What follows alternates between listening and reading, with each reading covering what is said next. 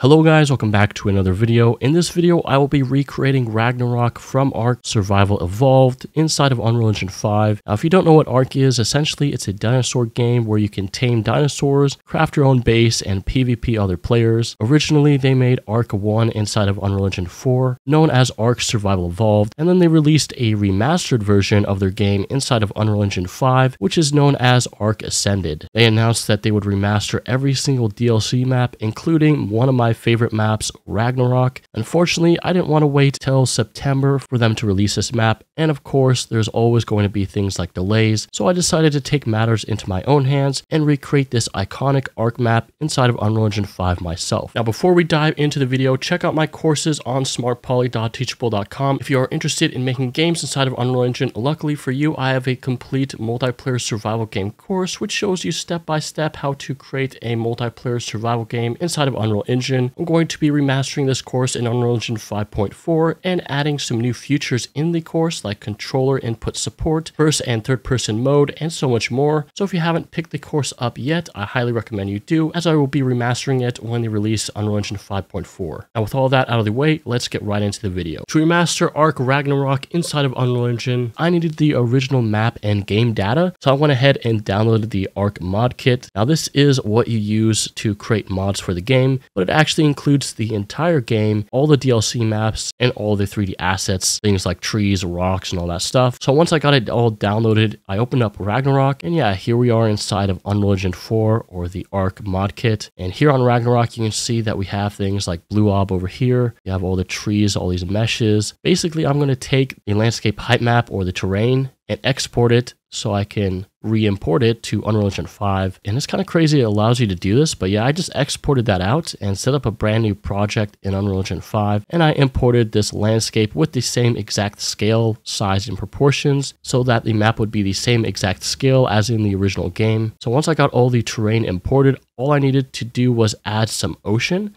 So for this, I added this plugin called Oceanology, which adds a quick infinite ocean to our game. So yeah, now we have this infinite ocean and it looks absolutely incredible. I mean, it even adds things like wet shorelines. So you can see the material on the terrain there looks like it's sort of wet from the waves crashing on the shoreline. Now, the next thing I needed to do was fix up the lighting and add some volumetric clouds. So I downloaded and added this Ultra Dynamic Sky plugin, which adds a fully dynamic weather system. So I can do things like change the weather, the time of day. I can make it raining or snowing, whatever I need. And it also adds these very nice, beautiful volumetric clouds that look really good. Now, it's looking pretty good so far. Now, my next goal was to start importing the assets from the Ark dev kit. So things like the obelisks, we have things like the blue ob, the red ob, green ob. So I went and exported those models and imported them into my project, set up things like the materials real quick, and I got them positioned roughly in the same location where they have it in the original game. So we have things like blue ob over there, red ob, and green ob. And of course, we can't forget to add this little tech pad where you can transfer out, or you can start things like the boss arenas. So yeah, let's go ahead and export that real quick. Import it like so, and we can place this down, and my god, it actually looks really beautiful. And I know this is just an empty map right now, but it looks absolutely incredible with all the lighting, the clouds, the water. Lastly, I wanted to add a superhero flight system so we could walk around or fly around our map and explore it like the good old days. So yeah, here we are at Blue Ob. It just looks so beautiful inside of Unreal Engine 5 with all the lighting and the ocean. And the funny thing is, it probably only took me about 30 minutes to make this or put it together, which is a couple of marketplace plugins and the old terrain map, and it looks pretty damn good. So yeah, this is Blue Ob. Usually you have these big rock pillars on each side, but I'll have to go in and add those in later. But yeah, let's just go ahead and fly around here and check things out. This is actually where the jungle is at. So a lot of jungle trees over here, but let's start flying over to the Viking Bay area. Viking Bay is the classic noob location, or at least where a lot of new players would spawn in and try to build up. I have a lot of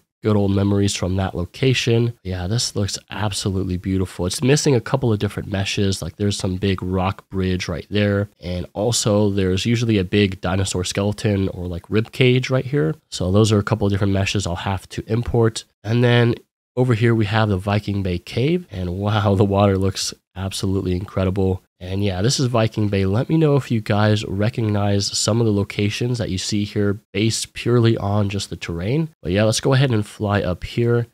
And this is where the Alpha Plat is located.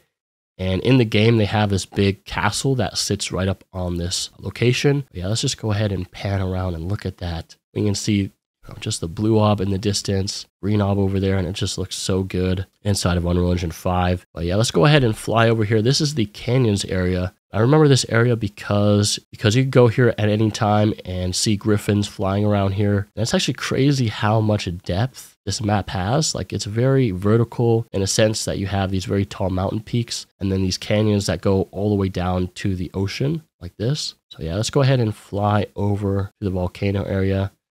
And let's see if I can actually find it. Yeah, here we are. This is the volcano. Usually you have this lava pit over here. But if we fly down, this is where the lava cave was located. And there's tons of caves on this map, come to think about it. But yeah, this is usually where you'd have things like mantises, spiders, all those stuff that would spawn in this zone. But yeah, let's head over to the Wyvern Scar. This is probably one of my favorite parts of the map, is going to the Wyvern Scar to check and see if there's any high-level Wyvern eggs. But yeah, you'd come fly right in here with a PT or a Griffin, something that's fast.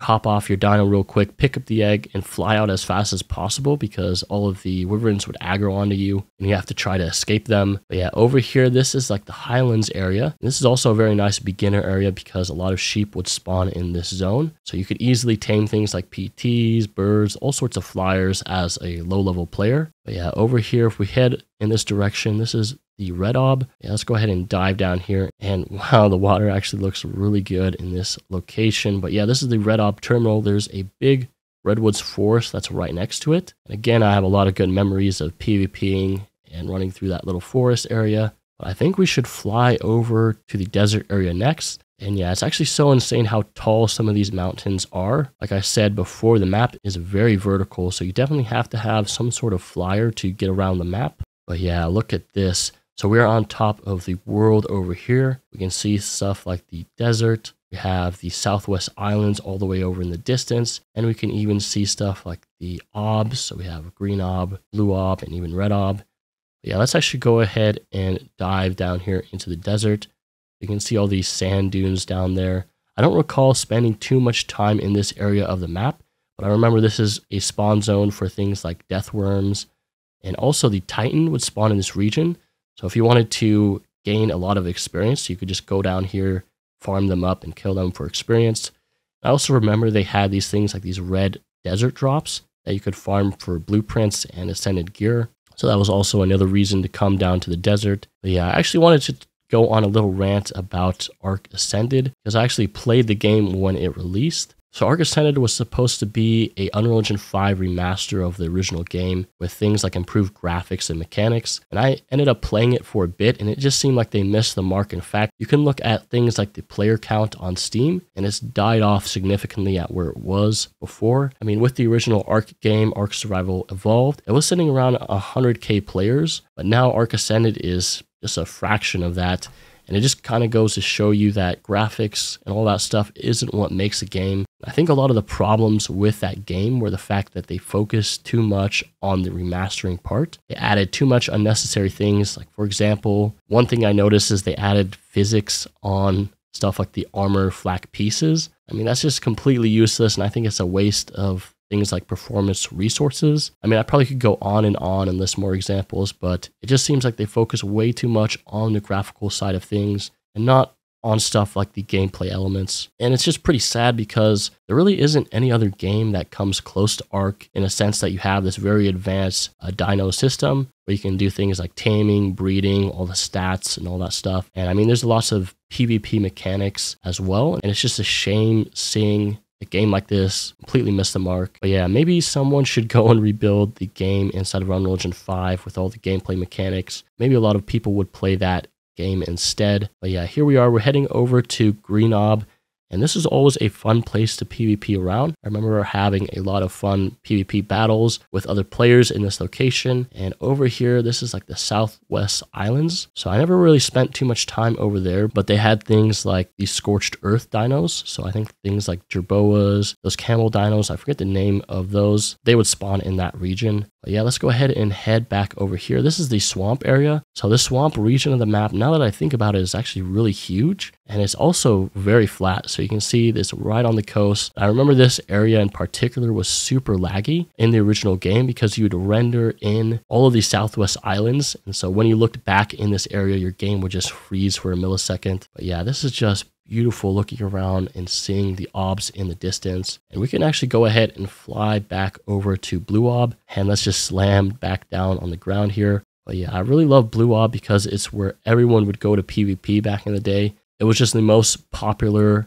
spot to transfer out. So everyone would spawn in at this spot and everyone would transfer out at this spot. And so because of that, it would create a lot of PvP, a lot of tension between other players. And now I still have a lot of work to do on this map. Like obviously I'm missing stuff like the textures for the landscape, the terrain, so I'll probably have to work on that next. Also, I want to, instead of using things like the original meshes from the game, like the rocks and the trees, I'm going to use things like high quality nanite meshes so we can see what this map looks like fully remastered and detailed inside of Unreal Engine 5. So yeah, let me know what you guys think down in the comments down below. What should I work on next? If there a particular map that you want to see me mess around with, let me know down in the comments below. And I really want to try and import the aberration map next inside of Unreal Engine 5 and just see what it looks like. So if you guys don't want to miss out on that next video, make sure you hit that subscribe button so you guys will be notified when I upload a new video. And as always, I'll see you guys in the next one.